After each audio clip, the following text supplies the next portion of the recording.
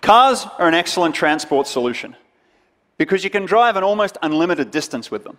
And that's because there's a global network for distributing propellant or fuel.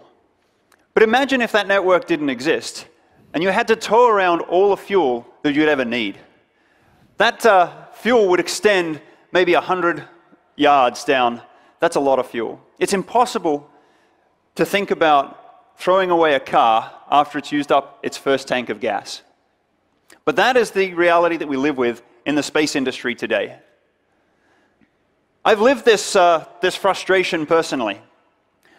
A company that I set up in 2011, we tried to buy the AM4 satellite. The satellite cost $400 million to build and should have brought in $6 billion of revenue. But there was a glitch with the launch vehicle, and it got put into the wrong orbit. And it didn't have enough fuel for us to take it where we needed it.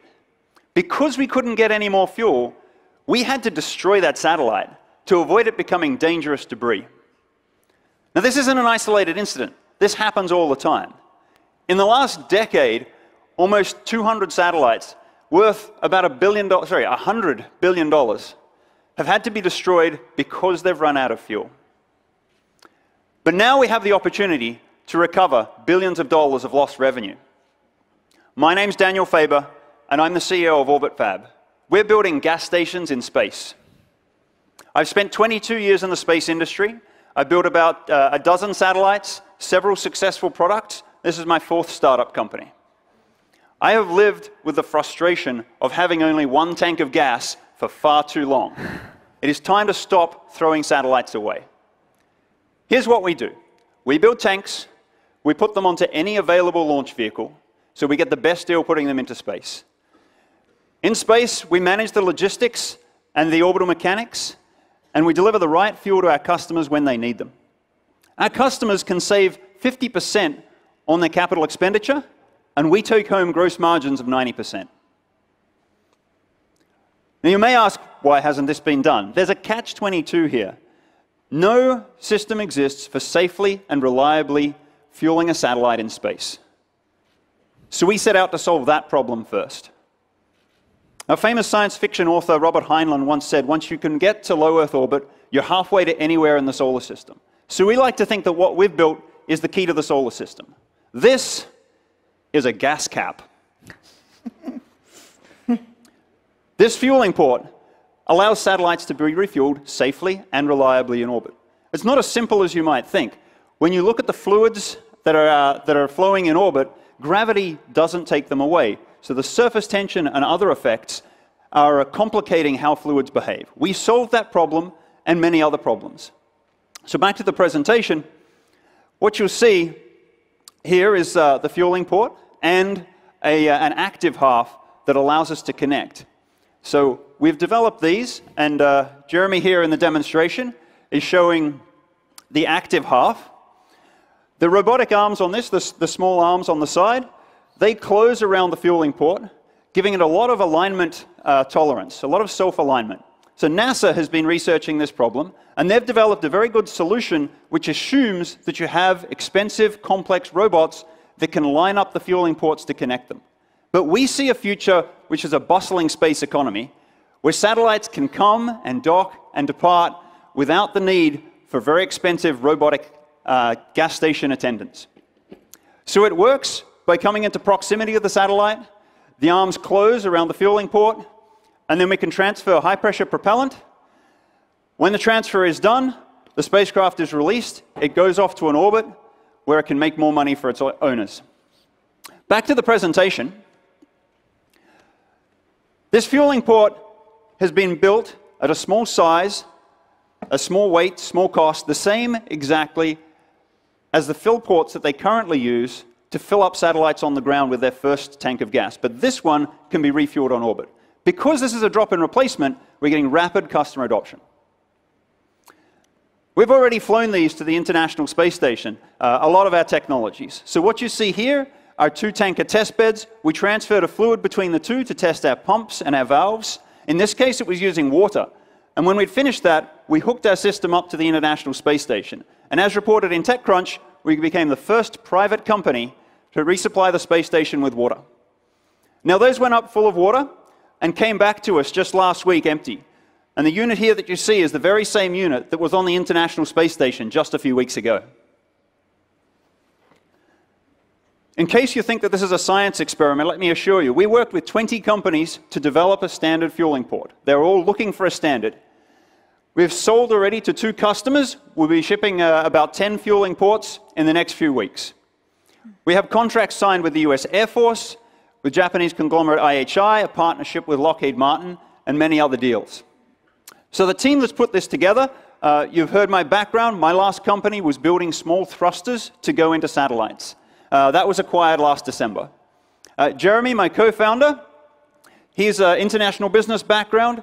He's the vice chair at an industry association backed by DARPA that is working to standardize satellite servicing. And our brilliant young engineer, James, has 5 payloads on the International Space Station, has built 3 satellites, and he built our hardware for the space station in only 4.5 months. Wrap it up. OrbitFab is building the next layer of infrastructure for the space industry. So if your companies are building satellites, come and talk to us about the future. I'd like to share with you the fueling port. All right, questions? So 90% gross margins are impressive, but as with any hardware business, particularly one that's in space, I would have thought this would be pretty capital intensive. So can you tell us a little bit more about the costs and your capital fundraising plans over the next few years? Yeah, really glad you asked about that. Because of the experience that I have in the industry, I know where a lot of the inefficiencies are. And so I've been able to find ways to do this very cheaply. The flights that we had to the International Space Station were covered by the International Space Station National Lab, a shout out to CASIS for anyone who knows them. And the astronaut time was also a part of that. They're helping American industry to commercialize space in a really big way. So that's one of the ways that we've been able to do this. So I've obsessed about minimum viable product, how to bring this to the space industry, and our capital requirement is 2 or 3 orders of magnitude lower than what others have considered necessary to get into this business. Which is how much, roughly? We expect to need about 20 million of capital total to fully build out the system. Is that 20 million of your first working system, and then you need more after that, or is that all you need? 20 million is to get to positive cash flow. Okay. So we would continue to build out the system as customer demand grows, but that's the initial system. Okay. Are you selling these to people who are then bringing them to the satellites, or are you responsible for getting these to the satellites? So this is a system that would be adopted by the satellites, would then be launched into orbit. So we work with a lot of customers who are operating effectively tow trucks, satellite servicing vehicles, that can go and deal with the legacy system. So they've developed the complex robotics and everything that's needed for a system that wasn't designed to be serviced. Our system is designed to service them, so the tow truck can be refueled and can do a lot more work. Also, future satellites being equipped with these systems can then directly get refueled.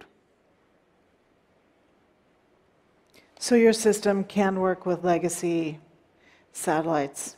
So not directly, but through the satellite servicing companies. Okay. And those companies, they're building these tow trucks. It's like buying a new tow truck. They can tow 3 cars, but they've only got 1 tank of gas. They have to throw the tow truck away and buy another tow truck. By working with us, we can deliver them fuel. They can now tow tens or hundreds of satellites. Completely changes the economics. So those 30 companies that are working to bring that to market are all very keen to work with us. We have a lot of deals.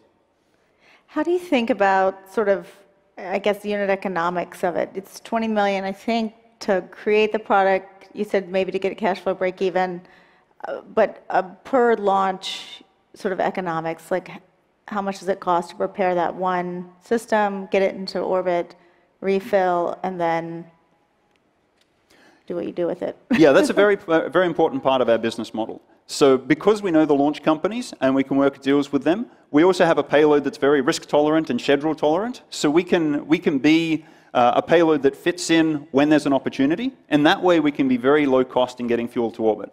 Whereas the customers who have the satellites, if they're putting fuel inside their satellite, they're paying the premium rate to make sure they launch on time exactly the way that they need. So we're actually able to get some really good deals with the launch companies, and that gives us a leg up. You can think of us as third-class mail. Yep. So can you talk a little bit more about the capital requirements in terms of, like, is there a proof of concept or something you do with less capital that will prove to folks that they should give you the rest of it, or do you need it all at one time? Yeah, absolutely. It's definitely staged. In fact, you can see the unit that we sent to the International Space Station here. The plumbing in here, the tanks, the valves, etc., are exactly the same as what we will have on our minimum viable product tanker. We take this tanker exactly this size, we put solar arrays, an off-the-shelf avionics package, and this becomes our first operational tanker. So we expect to launch that first operational tanker early next year. And how much do you need to get to that milestone? So we've just signed a seed round. Shout out to Tarek Waked from Type 1 Ventures. And that seed round is $3 million. Okay. That will cover the launch of that first tanker.